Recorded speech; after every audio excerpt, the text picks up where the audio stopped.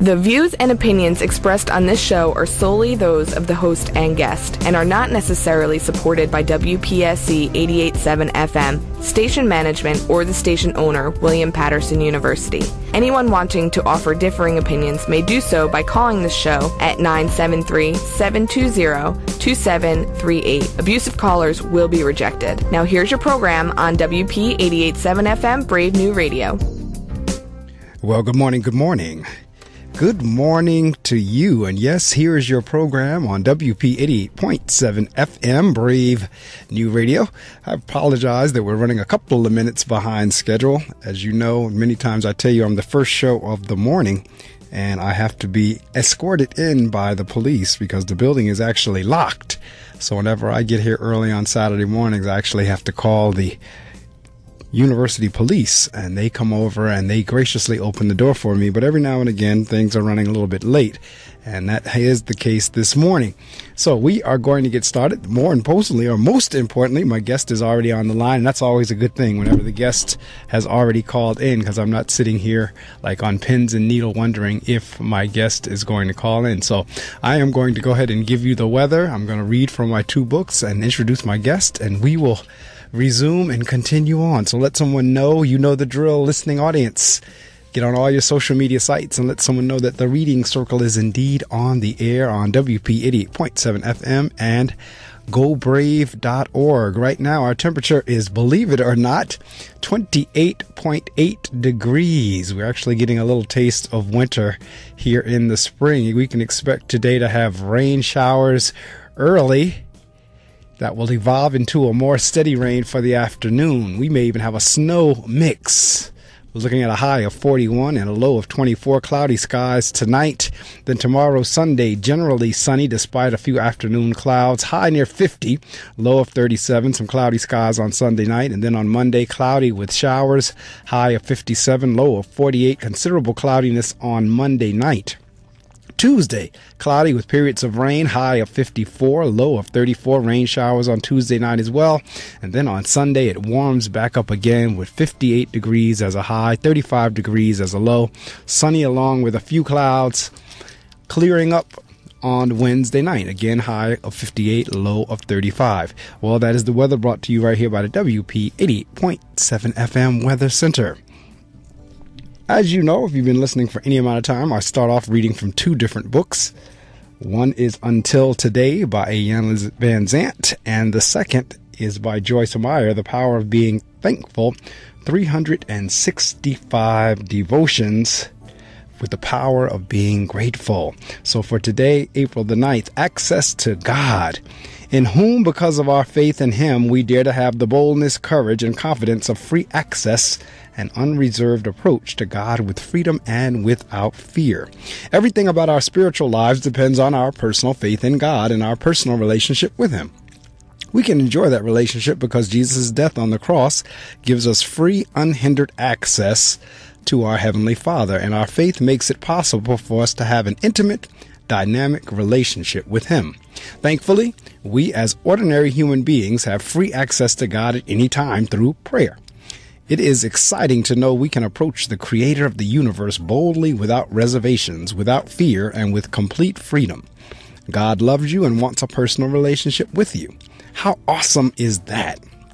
Personal faith in God opens the door to unlimited health from Him. Prayer of thanks. Thank you, Father, that I can have a personal relationship with you. Today I come boldly before your throne of grace with more than just requests and petitions. I come to you full of gratitude for all that you have done in my life. Again, that's the power of being thankful. 365 devotions for discovering the strength of gratitude. From the book Until Today by Iyanla Van Zant. Let's see what Miss Iyanla says for today, April the 9th. Or shall I say April the 8th? I'm already at a day or so ahead of myself. Or is it the 9th? Let's see, what is today? Been running so much, don't even know what our days are here. But it is the 9th. April the 9th, I am willing to acknowledge there are things in my life that do not smell quite right. What does your life smell like? At first, it may seem like an unusual question. On second thought, the question will probably reveal to you some things you may have overlooked. If you were to take a whiff of your life, which response mechanism would be activated? A gag reflex? The laugh button? A sigh of relief or unspeakable joy? If you were passing by your life, what would you smell? A bed of roses or a gym locker full of sweaty socks? Perhaps some of Grandma's home cooking. Or is it more like popcorn that has been left in the microwave too long? If you were to throw open the front door of your life, what would hit you in the face? The scent of carpet fresh or the stench of a moldy basement? The aroma of a cake that's just about done or the smell of trash that needs to go out? Most of us are very familiar with the way our lives look. Few of us has ever taken the time to make sure that our lives smell as clean as they look. Quite often, what our ears, eyes, and hands miss, our nose can detect. The sense of smell is also quite useful because it evokes memories. With a whiff of something, you can be thrown back into a memory of something that happened, how it happened, and whether or not you like what happened. From there, you are motivated to encourage or discourage the same thing from happening again in your life. Most important, the sense of smell evokes feelings. If something in your life doesn't smell right, you will not feel right. If you don't like what you feel, you know it is time to clean up. Until today, you may only have been concerned with the way your life looks. You may have ignored certain things you heard or saw, but you cannot ignore a smell. Just for today, be devoted to sniffing around your life. Be on the lookout for rotting things you need to discard and fragrant things you can put on display. Today I am devoted to sniffing around all aspects of my life. And that's from the book Until Today by Ian Van Zandt. I open up the show reading from those two books to kick it off in a positive vein. And it does just that, as they are positive messages. And the rest of the show flows. My guest, who is already on the line, is Sherry Meeks. She writes short stories as well as novels. And with her novel Finding Tambri, she combines both forms by creating a novel in stories. She received her M.F.A. in fiction from Southern New Hampshire University. She lives in the Peachtree State of Georgia with her dogs Abby and Skye and is an instructor of creative writing. Sherry, welcome to the Reading Circle with Marc Medley. Thank you so much, Mark. I'm so happy to be here this morning. Oh, I'm happy to have you. So you're calling from Georgia. What part of Georgia? Macon. It's about 85 miles south of Atlanta. Atlanta, absolutely. Well, my mother lives down there in Georgia as well. She's probably now about, if you're 85 south of Atlanta, she's probably about 3.5 hours from you, because she's about 2.5 hours from Atlanta in the northern part of Georgia in Louisville. So she's not too far from Augusta. She's about 35 minutes from Augusta. I do know where Augusta is, yes. Okay, so she's not too far from there. So she's in that state as well. So I'll tell you what, I'm going to share some information with the listening audience, and then we're going to get started with our interview. Because the book is Finding, is it Tambri? Is that how you say it, Tambri?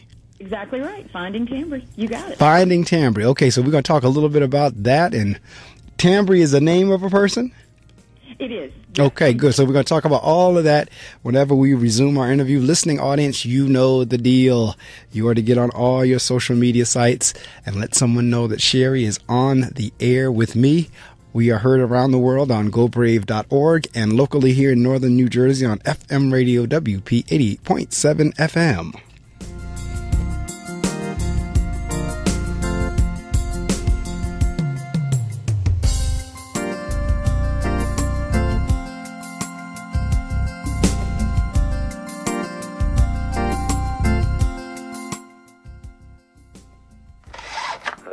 Says, I love you.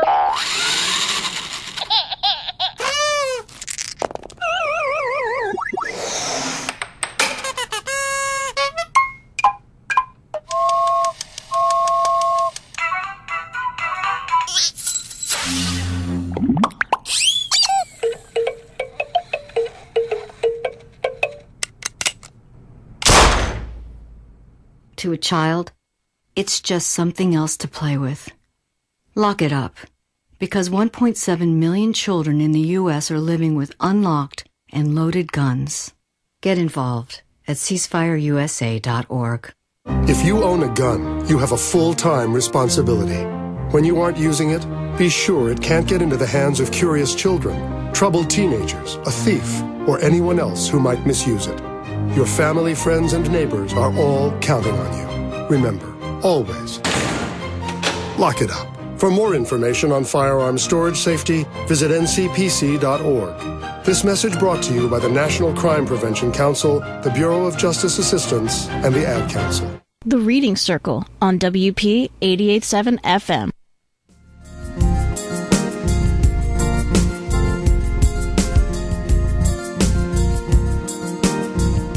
That is correct. This is The Reading Circle with your host, Marc Medley. We come to you live each Saturday morning from 6 o'clock to 7 o'clock. And then every now and again, and what has happened more recently, we've had a lot of Reading Circle doubleheaders. That's where we have two guests. So I may have a guest in the 6 o'clock hour and a guest in the 7 o'clock hour. And then rarely, but we sometimes have a Reading Circle triple header where we have a guest in each hour. But this morning, my guest is on the line, as I said, calling all the way from Georgia, and that is Sherry Meeks.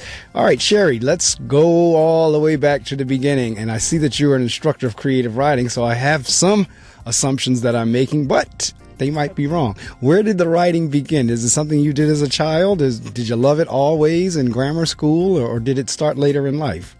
Well, I always loved reading, for sure, and I think it started from there. But definitely I did write some growing up, and then it developed more when I became an adult, and I knew that it was something that I wanted to do, even though, I worked different jobs, and for the longest time, how you feel like you need to do the thing that you're passionate about. And finally, I went back to school. I continued to write.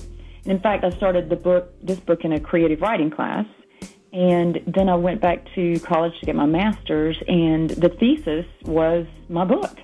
And then after I finished school, I polished it up, and so that's how the book came about. But I've always loved writing, and I think it's just, how something kind of nags at you constantly when you're not doing what you're supposed to be doing, and now I'm doing what I'm supposed to be doing, and it makes me very happy. I know that feeling of something nagging at you whenever you're not doing what you're supposed to be doing, because I did a career change about 15, 16 years ago now, where I actually was in corporate American business, and my heart and love was always in education. And so I was pulled that way and ultimately made the change, and it's been wonderful ever since. So I know exactly what you're talking about. And you hit on something else that's very important, and that was being an avid reader as a child. One of the reasons that this show came about was because it was to encourage people to read more. And what I've found over the 15 years that I've been on the air is many of our, not all, but many of the guests that I have on who are authors were avid readers as children. Mm-hmm. And generally the reading and the writing goes together. Yes. Did you write short stories or poems or keep a journal or something whenever you were a child when you were in school? Mostly, it was different things. I did have journals from time to time. I would, keep up with the journal from time to time. But I think I mostly wrote short stories, and I would occasionally try a poem now and then. And I've actually started writing more poetry now, which is odd because it's not something that I've normally done a lot of. But yes, and it's always, I always loved my English classes and my literature classes. And just I tried different things to see what I like to write, but I've found that short stories are what I love, and also novels. So with this one, I put the two together. And what I'm working on after Tambri is actually just a normal novel as opposed to a novel in stories. The one I'm working on now is called May and Mish. Now, that was a great segue into my next question in terms of defining what's the difference between a novel and a short story. What defines the difference? A short story, length is one thing, and usually it's just the length. And one thing with a short story, too, you have to be very precise with, not that you don't have to be in the novel, but you have more ground to work on those characters, and you might be able to give a little more information on the characters. But with a short story, you have to be very concise and get as much information across as you can in those, 10 or 20 or 30 pages. But with this, all the short stories come together to make a novel. So you could technically read the third story out of sequence, and it would make sense. But they're meant to be read in order. So Finding Tambri is a collection of short stories? But together, they read as a novel. Ah, so when you read the various short stories together, it reads as a novel. That's This exactly. is a story of Tambri, Tambri, a woman who suffers the loss of her young son and the disintegration of her perfect marriage to her high school sweetheart, Daniel. Although Tambri retains her sense of humor, she struggles with feelings of loss and guilt and not being good enough for this world. Tambri discovers one wrong man after another, and her only condition is that each man doesn't have children. I will not go through that again. Follow Tambri on her journey to find herself. Before we get into Tambri, I'm going to go back a little bit more again in terms of, you said you always wrote short stories. Where did that come from? Where did the stories come from? That's a good question. Just about anywhere. It's so interesting how, an idea will come to you just seeing something that's unusual or overhearing a conversation or just something that has happened during your day, and later on the day you might think about it and it makes you think of this, a start to a story. And sometimes, I use different tools because I do teach creative writing, so I love to use the tools that I teach my students. Sometimes I'll do free writing just to see, which is, you just put pen to paper, or you can do it on the computer, and you just write for a set amount of time without stopping. And a lot of times with that, something will come up through the free writing that you never imagined, and there's the start of a story. So many different places. And when you really start to write, you'll notice that ideas are everywhere, and it's just amazing. When you're in that mindset and you think, well, let me write this one down because that's another idea for a story. Based on what you just said, do you ever get into a situation where, I know they have things called writer's block, or do you ever get into a situation where you're now trying to force the process and nothing comes? I try to avoid that as much as possible. And I've never had writer's block. And I think because I do have the tools that I teach my students, there's always a different way to, if I do find I'm struggling with something, I'll try something different. I might even write a writing prompt, some kind of sentence to start it off. Or I might come up with a few words that I want to put into the story. It kind of helps me find that path to the story. But I've never really had writer's block, and I try my best not to force a story, because if you do, the story is going to be stilted and the reader's going to know it. So I try, as much as I can, and really to relax more into the process and let the process flow. And also you have to work on it constantly. But let the process flow, and then the work is more organic. Right. It doesn't feel stilted, and it feels natural. And the process itself is a lot more fun if you don't force it. And you actually I come up with a better story, usually when it's not forced. Absolutely. Now, is Finding Tambri your first published book? It is, yes. Okay. And I'm excited. I am sure. I can only imagine. And there's one question that I ask just about every week at some point in the interview, and I'll be getting there shortly. I won't ask it now, but it'll deal with that excitement. We are going to share some more information with the listening audience. Listening audience, you know what to do. That is your prompt to get on your social media sites. I just did it. I just went on Hootsuite, put it out there again that Sherry's on the line with me. That goes out to all my social networks at one time. It's great to be able to put it in one place and it goes out to everything. But I just did that, and I'm going to do it again. I ask that you do that with whatever vehicle that you use in terms of social media. Let somebody know to get up, turn on their computers, go to gobrave.org, or if they're in the northern New Jersey or the New York area, they can get on the radio, WP 88.7 FM.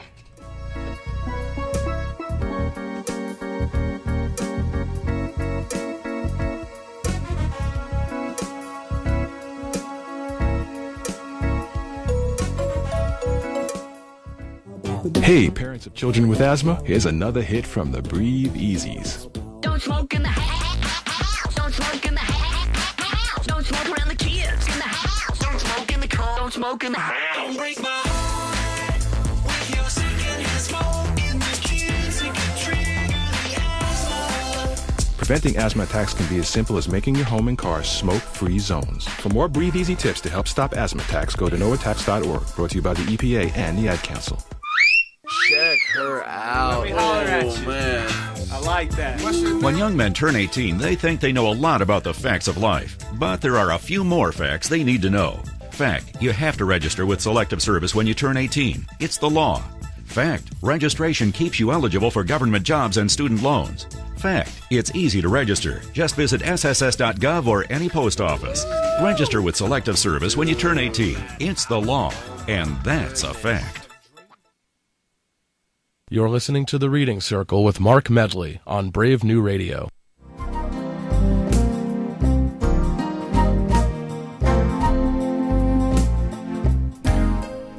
You are listening to The Reading Circle with Marc Medley. My guest this morning is Sherry Meeks, and we're working our way up to talking about her novel, a collection of short stories, Finding Tambri. Now, this fascinates me from the standpoint of how things generally tend to work in terms of the universe or God or however we call that force that's way beyond us. And I'm saying that, Sherry, because my guest last week, one of my guests was Mark Anthony, the psychic lawyer. And what Mark does, I don't know if you've heard of Mark or not, but he's been exposed on all types of media. But what he does is he's able to communicate with the spirit world. Okay. And one of the topics we talked about was a parent losing a child and how difficult that is. And, I'm reading his book at the moment, and he gets into how, that the child from the other side, now that it's passed on, has the opportunity to communicate through him with the parents. And it's just always interesting to see how the child is always telling the parents, I'm okay, I'm fine over here, it's great. And actually, that's what they're, but it's very hard for the parents on this side. Because I actually went to a presentation of his last night in New York. He was in the New York area, and he asked me to come out, and I was like, sure, great, I'll come out since you're close. And he made a quote last night that, let me see, I'll paraphrase it, but what he was saying was, death is not sad for the one who dies. Death is only sad for those of us who are left behind. So the one who dies is not sad for them because they go over to the other side. And from what I understand from him and reading so many other things and researching so many other things, it's great. So when I saw your synopsis about now this is a woman who has lost a child, I'm like, okay, this fits right in. This is almost like a continuation from last week. And it really is. Finding Tambri is a haunting exploration of the aftermath of losing a child. These stories have true emotional depth and staying power. Over the course of this fine book, our hero emerges as a psychologically complex character, a woman who holds crushing grief at bay. That was one of the reviews. And see, again, that's what the two books written by Mark, Evidence of Eternity and Never Letting Go. And that's what his books deal with. So these dovetail real nicely. It's a nice continuation. All right. So you read as a child, you've written in high school, you continued on, you went to school to get the master's in it, you're teaching, creative writing. When did you decide, because I know you said this was part of your thesis? Yes. Finally. So when did you decide, I want to make a book out of this? I knew I wanted to write a book, and I had started one of the short stories, like I said earlier, in a creative writing class. And it was actually about, that first short story was about one of Tambri's husbands, and I realized Tambri was the main character. And I had a feeling that it was going to turn into a novel. And so when I started school, when I started my master's, I knew that would be the story, and I knew I wanted to. It's so interesting how things work out, but I knew I wanted to do it in short stories, and I knew I wanted to do each chapter in first person, and that was influenced. The reason why I did that, every chapter is in first, or every story / chapter is in first person. Tambri tells about half the stories, and then her friends and husbands tell the rest of the stories. And, we're talking about reading, and I know the book that influenced me to write it from different points of view was William Faulkner, As I Lay Dying. And each of those chapters, the first time I read that book, each of those chapters is told from a different perspective in first person. And I know so many years later that influenced me with this book, wanting to do that. And is so interesting how some things just kind of, stick with you. And I remember thinking, I didn't know you could do that at the time, that you could do, different chapters from different characters' points of view. And so that fed into the book as well. And it just kept rolling. And it finally turned into a rough draft. When I finished with it, it was still a rough draft. And then I polished it, and, it's so, it's just an interesting process, Mark, the way things work. And, you're talking about the universe and God and that kind of thing. It's really what you put out there, and right. You put those positive vibes. And if you work towards it, and if you think you're going to do it, I mean, everything will work together for you. And that's definitely what happened with this novel. So now, do you run into a situation when people read it, do they ask, is that you? Is Tambri Sherry? Or they do all the time. In fact, when they buy it, because they'll read the back of the book if I'm at Barnes & Noble or something like that. But it's not. I've never been married, and I don't have kids, so it's totally fiction. Some of the characters are based on people that I know. I mean, certain characteristics of the characters.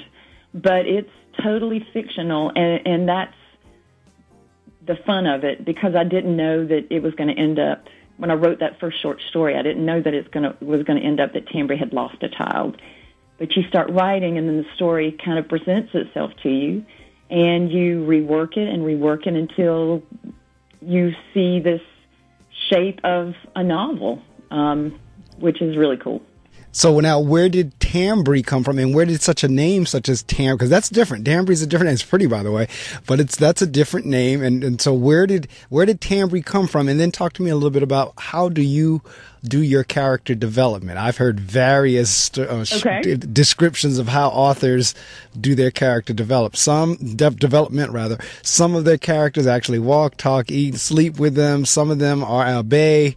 I've heard such stories where the author went down one road and was going to actually kill a character off and fell in love with the character and couldn't do it and had to rewrite the story. And so talk to me a little bit about your character development.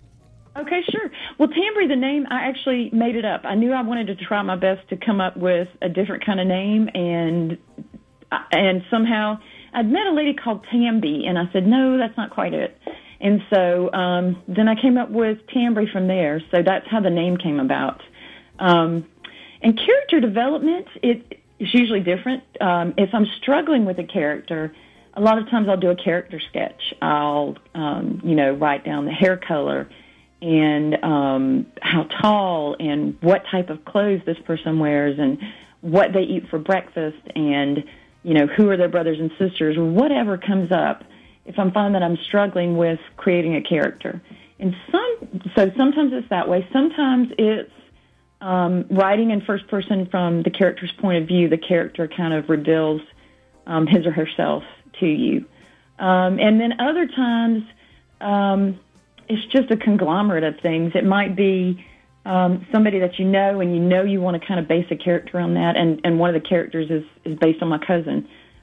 His name is Clay. He's a truck driver, and he's one of Tambri's husbands in the book. But he's based somewhat on my cousin. I knew I wanted to give him those. He's a tall guy, kind of a big guy, and I wanted to give him the characteristics that my cousin has. So it's interesting. There's different ways to come about to create these people. But you're absolutely right, Mark. Once they're fully developed or almost fully developed, you really do start to think of them as somebody that you know almost. Because during the process, I'll talk to people. My sister especially, I'll say, Tambri wouldn't do this, or Tambri would do this, and they do. They become almost real, which is what you want, because it really breathes life into those characters. Now, in terms of teaching your creative writing class, yes, you have the opportunity to stand now in front of your class with a published work. I mean, I'm looking at the cover and everything, the colors and the butterfly, which I'm going to ask you about in a couple minutes as well. What is it like now whenever you stand in front of your students and you can produce that for them? Because now you're not telling them what you think. You're telling them what you know and a product that you've produced. So what is it like for them? I think they're excited for me. And that's what I'm finding going on the book tour and that kind of thing. If you stand there with a positive vibe, just like I was saying before, and you say, and a lot of times I'll say, look what I've done. You can do the same thing. Right. And I think people appreciate that. And I really do think that if it's something that you want to do, even if it's not writing, if it's wanting to go into corporate America, right. The reverse of what both of us did, but if that's something somebody wants to do, I really think anybody can do just about anything they want to do if they put their mind to it. So I think the thing that they take away from it is that you can do just about anything you want to do if you put your mind to it and you're positive about it and you work toward that goal. I think that's the main thing they take away. Absolutely. I'm going to share some more information the last break, in this part of the interview or in this hour, and then we're going to continue on, and we're going to keep on talking about finding Tambri and your other work. And you're absolutely right. One of the reasons I ask the questions that I ask is because a good number of those in the listening audience are kind of teeter-tottering, or either they've been wrestling with this: do I write a book? Do I not write a book? Right. And a lot of times when they hear the author on the air kind of go explain what they went through and so on, they finally get off the fence and say, you know what, if Sherry can do it, I can do it too. And Which I love. Yeah, right. So you hit on that in terms of just like with your class. And that's exactly one of the things that I hope happen when folks are listening to the show. A, I hope they go out and buy the book. Or shall I say, A is I hope they read more, period. I don't care what they read. Secondly, or B is I hope they go out and buy the book and read that book. But C, if you are one that is struggling with, should I write, should I not write, I hope this show encourages you that, hey, I can do this. And go ahead, and a lot of times I'll ask process type questions. As a matter of fact, when we come back, I will ask you a few process questions in terms of how did you go about now moving it from your thesis into a published work. Did you self-publish? Did you go to a publishing house? So forth and so on. So let me share this. You know what to do, folks. Get on all your social media sites. And then when we come back, we're going to talk a little bit about the process and a few other things in terms of finding Tambri. The following is a certified announcement from a WPSC producer. Hello. My name is Nick Gomez, producer for the Brave Babes here on Brave New Radio. After joining the show just a few days after its first air date, I quickly learned what the next couple of months would have in store for me. By all means, I do not want to paint these ladies in a bad frame. They are well-mannered, respectful, You think so? and agreeable. Excuse me. No. What I'm saying is, if I'm brave enough to work with them, you're brave enough to listen. The Brave Babes, Thursdays from 7 to 9 p.m., only on Brave New Radio.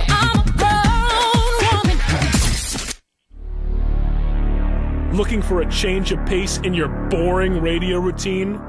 We have the answer. 15 hours, 15 bands, all live. April 22nd, 9 a.m. to midnight. Brave-a-thon 2016. Hosted by Brave New Radio and WPTV 6.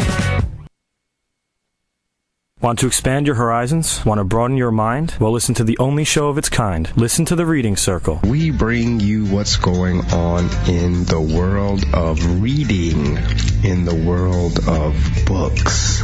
Sometimes the book may be from 20, 30 years ago, because the thing about books, they are timeless, particularly if there's a good message. And then there are times when we do books that are hot off the press, that were just released. Listen to The Reading Circle every Saturday morning from 6 a.m. The Reading Circle with your host, Marc Medley. Only on WP 88.7 FM. All right. Welcome back to The Reading Circle with Marc Medley. We are heard every Saturday morning from 6 o'clock a.m. early on Saturday morning. The early bird gets the worm. Some information and knowledge is shared early on Saturday morning. So those of you who are listening, thank you for rising early to join us. My guest this morning is Sherry Meeks, and we're talking about her book, Finding Tambri. So Sherry, right before I shared the promotional information, I asked you the question, or said we would talk about a little bit about the process. How did you move from it being your thesis project to now being a published work? Did you self-publish, or did you go through the traditional route of sending out to a publishing house, or how did it come about? Well, I tried several times to have it published, and I think, Mark, that I was purposely, without realizing it, putting the wrong vibe out, because I really wanted to self-publish, and I didn't realize it at the time, because I wanted to own the work, because when you publish with with a publishing house, it's not technically yours. Correct. Or anymore. So I think even though I sent quite a few out, I think, I was sending out the wrong energy, which really was the right energy because I wanted to self-publish. So I did self-publish, and that's what I ultimately did. And the stigma that's associated with self-publishing from years and years ago just isn't there anymore. That's correct. Because you can do it, and it can be incredibly professional. And, I pulled in somebody from California to do the book cover, and she did a wonderful job. And, just going through the process of figuring out how to make it work, who you have to order the books from to get those books into Barnes & Noble and that kind of thing. The whole process was really just a cool trip, a cool ride, figuring out the way things work. And I think sometimes, your listeners, I know the feeling of before I started to do it, it feels like this heavy weight that you'll never figure out how to do it. But once you start, even the writing process, once you start and you make it somewhat of a habit, it becomes easier and easier. And when you learn what you have to do, whether it's writing or publishing the book, it just becomes easier over time. And it's worth that effort to figure out how to do it. And you brought up a very good point in terms of the stigma, because, again, I've been on the air 15 years now, and in the first part of those 15 years, self-publishing really was kind of just getting off the ground. And there really was a stigma. I'm trying to think. There was a couple of different variations of self-publishing, and the names of them will come to me. But there was kind of like the unprofessional. And you know what? The sad part is many of the authors, it was almost like a self-fulfilling prophecy, or either they fed into that stereotype or that myth because they really did put out some crappy work. Right. And what I'm saying with self-publishing, you really do have to go into it with the mindset of this is going to be just as professional, if not more professional, than something that came out of a publishing house.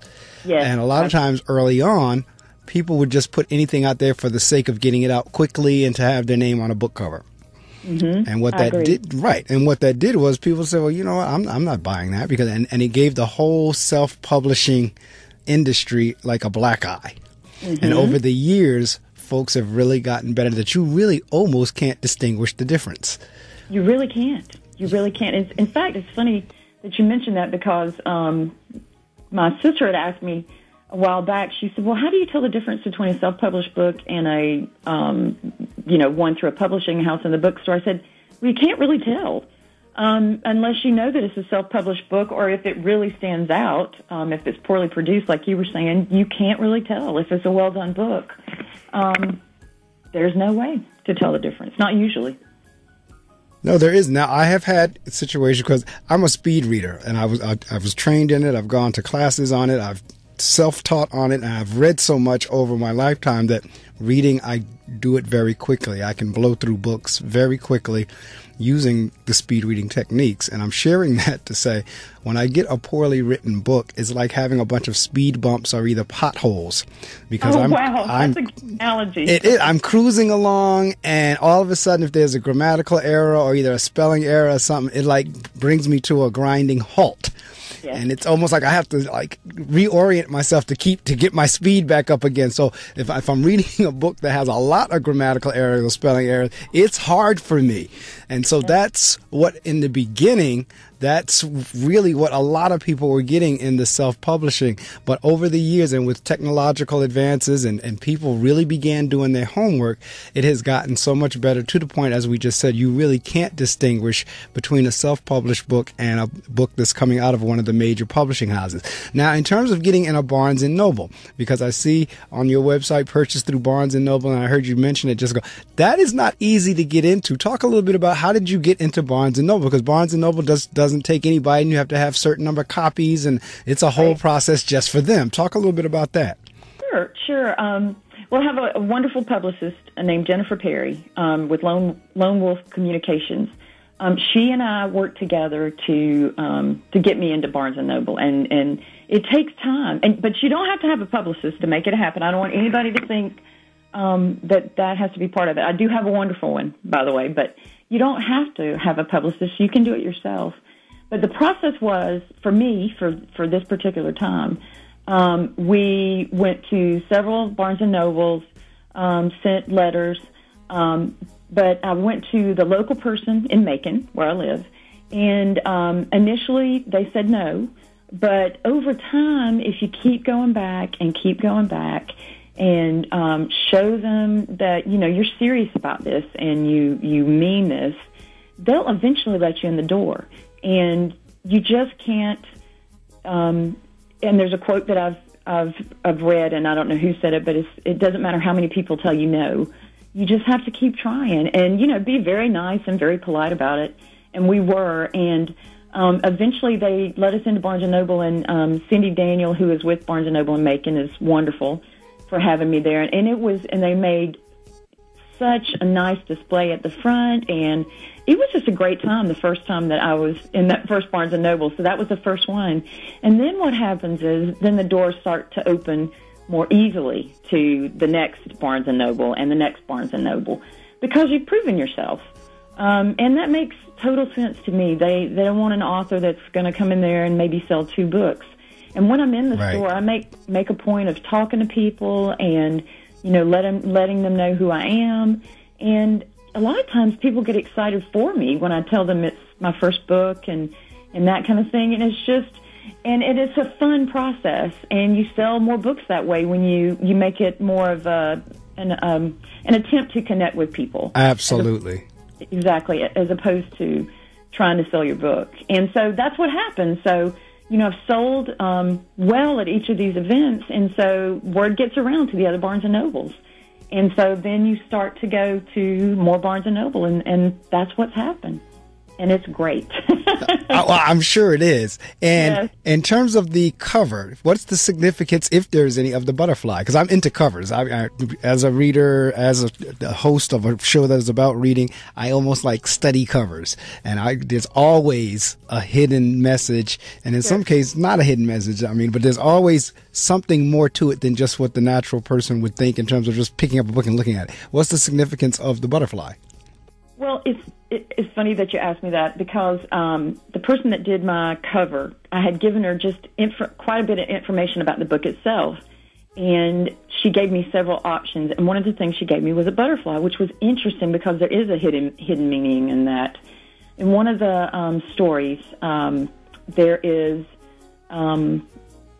this little boy sees a butterfly flying around.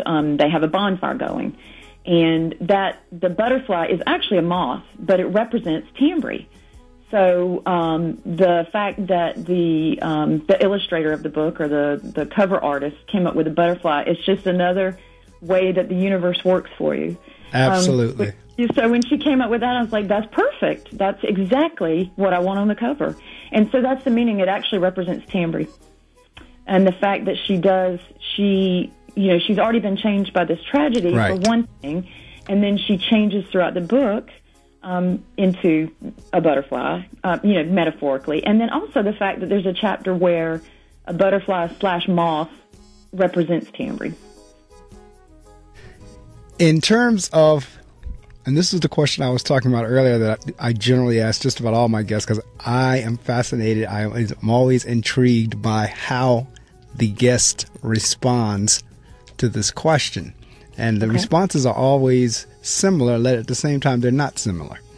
And I'll talk about that in a second. But my question is, especially since you're self-published and you've made it to, say, a Barnes & Noble, generally and I would think with the publishing houses as well, but at some point a delivery came to your door, a box came to your door with Finding Tambri in it. And your name is right there at the top of the butterfly, Sherry Meeks. What was it like for you when you opened that box and you held that final product in your hand? It's still surreal, Mark. It's still surreal. It was, they send you a copy to proof before you order, 500 copies. That's right. Exactly. So they send you that copy to proof. And first of all, I was so excited at how good the book looked. It was just like, wow, and then it's Finding Tambri. It's something that I created, and it was absolutely. It's surreal, and it's just a wild experience, and it's fun, and it was I'm still reeling from it in a very good way, and I'm looking at on my page now because you were talking about the Barnes and Noble events. I have those in front of me, yes, just in case. And I'm looking at the pictures, and it's like, wow. And I have to tell you, the funniest thing, this lady sent me the sweetest email the other day through my Facebook. But it really kind of got me. She was sitting in the Dallas airport. She had bought the book from me in Louisiana, and she was from Texas. And so she sent me this message saying how much she enjoyed the book, and she had just finished it in the Dallas airport. And the fact that the book is in Dallas, which I've never been to Texas. And the lady sitting there in the Dallas airport with the book that I had signed and she had bought at a Barnes & Noble, that just really, it was just a wonderful feeling. And the fact that she took the time to send me an email or, send a message through Facebook to say how much she enjoyed it and, she was so glad she met me. I mean, it's just been one great thing after another. I laugh because, and I say the answers are similar, but they're not similar because it's a feeling that I have yet to have anyone describe for me because you cannot put it in words. Right. And at the same time, the similarity is, like you said, it's surreal. That's the similarity is this surreal, and what's not similar is the fact that however the author tries to describe it, the words are not adequate enough to describe that feeling of what it's like. Because like you just said, first off, this is something that's come through me. This is something I have the opportunity to share with the world. There is a book now that's in Dallas, Texas that I've never been to Texas. I mean, but yet. Exactly. But in the same token, you are now in Texas because your name is there, your work is there. But that's the beauty of having published work. And I shared this with many of my authors, and I think I even shared it last week. That is part of your legacy, that 50, 60, 70, 80, now 100 years from now, whenever we're 6 foot under and our spirits have moved on somewhere else, that book is still going to be here somewhere, whether it's in a library, whether it's in somebody's trunk, whether it's somebody's attic, whether it's somebody's somewhere, that book is still going to be around somewhere. And that thought in and of itself is overwhelming as well. Have you ever picked the book back up and now read through parts of it and say, I don't even remember writing that. Was that me? Wow, this is good. Have you ever had that feeling? Well, I do. I have, because I'll do readings sometimes. And in fact, we did a reading in Asheville at Battery Park Book Exchange. And I read some, and then some of the people that were part of the little celebration read some. And you're absolutely right. And one thing, Mark, that I think, too, is I feel like when you're in that creative process, whatever it happens to be, I do feel that you're closer to God, that you're closer to whatever you believe in, because you are in that creative process. Yes. I think that moves you closer to whatever you believe in. And also, when you're in that state, of flow, you're at peace. So I think that has something to do with it, too, the fact that you are closer to God or your source or whatever you call it. Yes. And it is interesting because you do read it a few months or a year later, and you do, not that I have forgotten that I wrote that part, but I do, the part is almost new again. Right. And I do think sometimes, wow, how did I come up with that? But I do think it's because you do connect to that other part of who you are. I think the fact that you just said, wow, how did I come up with that gets close. And exactly. I can relate. Mm-hmm. And I know the listening audience who listen on a weekly basis, I know they find what I share repetitive in some respects because my guest each week is a different guest. But I have that same feeling musically. And the music that I use background for the show is my own music. And I can listen to I have 2 CDs released, and I can listen to them just over and over. It just never gets tired for me. As a matter of fact, I hear them every Saturday morning because it's playing right now. But there are times whenever I'm listening to it, it's like, wow, I don't believe I played that. Like, wow, exactly what you just said. Wow, I actually played that.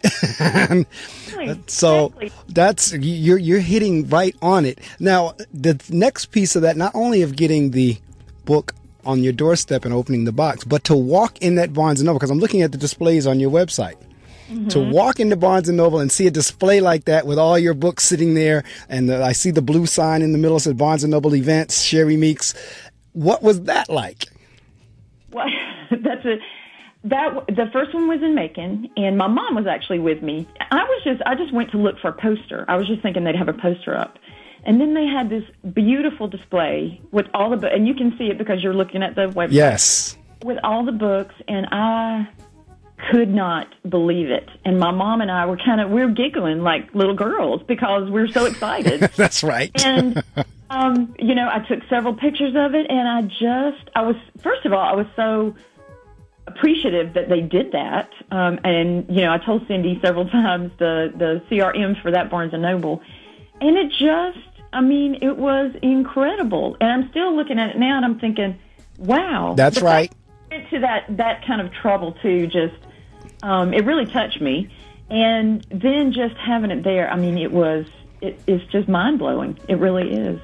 Yeah, it is. Because I'm looking at that, and like I said, wow, you walk, because I share again, and funny that you would talk about in Georgia, because a couple of years ago, and you were saying something earlier about how people are happy for you. A couple of years ago, I was in Georgia. I was visiting my mother, and we had gone to a local Walmart.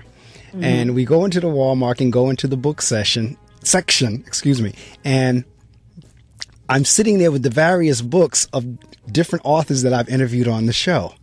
And I started getting excited and carried with it. Mom, I actually talked to this person. I know this author. I've had this author on the show. And I'm picking up 3 and 4 and 5 and 6 different books that's on the Walmart rack of authors and people that I've talked to. And I got excited just from that. So I can't imagine what it's like you as the person now walking into the store and seeing your work displayed front and center. Right. It's just, it amazes me every time. And I have to tell you this quick little story. We're talking about when you read when you're a child and write when you're a child and that kind of thing. I had this young boy come to my table. His mom was with him, and he's probably, I think he said he was 12. But he had seen the Barnes & Noble. I think I've met him in Louisiana or Gulfport. I can't remember which one. But he had come specifically to see me because he writes. And not that he bought the book, because it's not a book for a kid. It's for adults because of the subject matter. Right. But he just came by to see me, and I talked to him, and which I love that, and the fact that I teach creative writing, the teacher came out in me, and it was like, yeah, you need to continue to write. That's right. That this child see me with his mom was just, he was like, I saw you. And, I could tell he was shy, but the fact that he had pushed himself to come talk to me, he said, I saw you on the Barnes & Noble website. And I said, you did? And he said, I found you through your website, and I saw you were going to be in Barnes & Noble, and da-da-da-da. And it just amazed me how you connect with certain people. That's right. And this 12-year-old kid is standing there telling me that he wants to be a writer, and I'm like, yeah, sis, you need to be a writer, And it's just a wonderful experience. It's a wonderful experience. It really is. And, me being in education, we're constantly saying, in terms of the level of interest in reading and writing, all that is low. But I'm not quite sure if that's true or not. It seems that way. But on the other hand, there is some excitement that's created around reading and writing for kids. And this show used to be on years ago. It was on Friday mornings from 6 to 7:30. And I was doing it on Friday mornings. I would leave the studio and go to my school where I was teaching. And in many instances, the guests would come live into the studio. And I would ask them, what are you doing after we finish the interview? And I'm going to get breakfast. I'm going to do me a favor. Come with me for a few minutes. Drop by my school with me. And I want you to meet my students. I taught language arts. Okay. Sherry, when I would take the author into the classroom and hold up his or her book, my kids would lose their mind. These are kids that I didn't think liked reading. These are kids that I didn't think wanted to read. But when that author came in there and they saw the author's picture or either the name on the book, and they were kind of like doing that, I see the book, I see you, and you're standing in front of me live, it freaked them out. Yeah, they would lose their minds. So there is an interest in reading. There is an interest in writing and in authors and all of that. Like you said, if the connection is made. Yes. That's absolutely right. If you got to say, I've got another cute little story. Yeah, sure, please go ahead. There's a friend of mine. He's Hispanic, and he came over with his ex-girlfriend and their son, and they had come from Nicaragua. The friend of mine lives here in Macon. Well, the son he's 8. He had just turned 8. Well, his father had bought the book. Well, he gave the book to his son. So the son takes it to Nicaragua after the holidays. They come over for the holidays and shows it to the kids in school and says, I know the author. And I mean, it's not even in Spanish. It's in English that he's showing this to the kids at school. So I absolutely know what you're talking about. There is an excitement when it comes to, it's so funny, knowing the author or... Right. There is excitement there, and it makes me more excited, and it makes me want to write even more. No, it is. That's energy that's created. You're right, and I think one of the things that excites me the most of doing this show is I've had the opportunity to meet some wonderful people.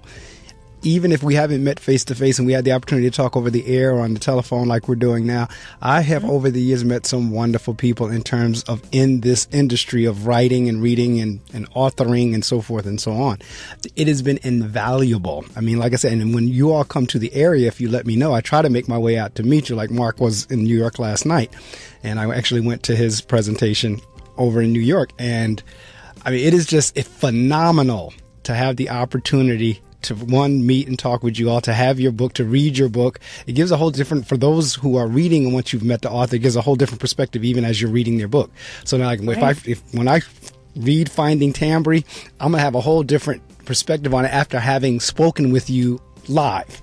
That's very true. And so it is a totally different energy. I want to ask you one more question before we get to the end of our interview, and that is, dealing with that subject matter, was that difficult for you in terms of a parent losing a child? Because that's just out of the natural order of things. Generally we expect children to bury their parents and not vice versa. So how dealing with that topic, was that difficult for you, or did it challenge you, or what was that like dealing with that topic? I think part of I knew going into it, Mark, that I wanted this to be about not so much about what had happened to the child. In fact, it never says in the book what has happened to him specifically. And it's more about, which I think it made it a little less difficult, because it is a tough subject. You're absolutely right. I didn't want to make light of it in any way, because it is such a heavy subject, and some people have suffered through this. So just the idea of thinking about somebody that had actually gone through this, yes, it was a difficult subject. But the fact that it's fiction does help tremendously. And what I wanted to look at was how somebody gets through this after, and that's what this is about. So the book actually starts after these bad things have happened, after the child has died, and after her marriage has fallen apart. So it's Tambri's journey, and one reason why it's called Finding Tambri. She's trying to figure out who she is after this tragedy. So, and there's a lot of joy in the book, and there's a lot of laughter in the book. And so I think we find that with any tragedy that any of us have gone through, as far as losing somebody, you always hopefully find laughter in something. And Tambri is definitely a survivor, and she does keep her sense of humor, which you read earlier. And I think if this character didn't, the book would be a totally different book, and I think it would be incredibly somber. But it's not. It's not a downer all the way through. In fact, there's lots of times where there's a lot of laughter in Tambri's life. So I think that helped with the heavy subject matter. Okay. I need to change over into the new hour, and then when we come back, I'm going to turn the mic over to you in terms of promotion, and you'll be able to say anything except the dollar amount. So you can say wherever you're going to be, any of your book signings, your websites, any type of way folks can get a hold of you. You can say anything except an actual dollar figure. But other than that, the mic will be yours. So I'm going to do what I need to do now that we're in the 7 o'clock hour. And then, like I said, when we come back, the mic will be yours. Thank you so much. Broadcasting live from Hobart Hall in Wayne, New Jersey. This is The Innovative. I think they're really unique. The Fearless. They have awesome variety. The Kick-Ass. I love Brave New Radio. The Sensational. I've never heard anything like it. This is the one and only Brave New Radio. WPSC, Wayne, New Jersey. On the radio, 88.7 FM. Online, gobrave.org. A tune-in radio station. Part of the William Patterson Broadcast Network. Straight from the WP 88.7 FM Weather Center, here's your local forecast. Right now in the Wayne, New Jersey area, we've creeped up to 29.7 degrees.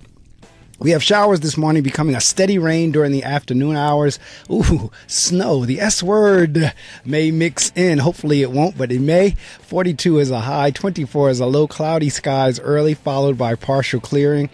There's a 70% chance of rain or snow during the day, 10% tonight. Then on tomorrow, Sunday, sunshine and some clouds, high around 50. 37 as a low, cloudy skies Sunday night. Monday, overcast with rain showers at times, high of 57, low of 48, cloudy with occasional showers Monday night. Then on Tuesday, cloudy with periods of rain, high of 54, low of 34. And then Wednesday, the sun pops back out again, mostly sunny skies, high of 58, low of 35. That is the weather brought to you right here from the WP 88.7 FM Weather Center. All right, well, as promised, I'm going to turn the mic over to Sherry, and Sherry has the opportunity to promote. And you were talking about Jennifer. Thank her, because Jennifer was my contact for getting you on the show, and she kept in contact with me, and I, reminded her on Thursday that today was our day, and everything worked out. So thank Jennifer for me as well. And again, the mic is yours. All right. Thank you, Mark. If people want to go to my website, it's SherryLynnMeeks.com. It's SherryLynnMeeks.com. And they can find my events there. They can also find, I'll be posting this radio broadcast if I can get it from you, Mark. Oh, yes, you will.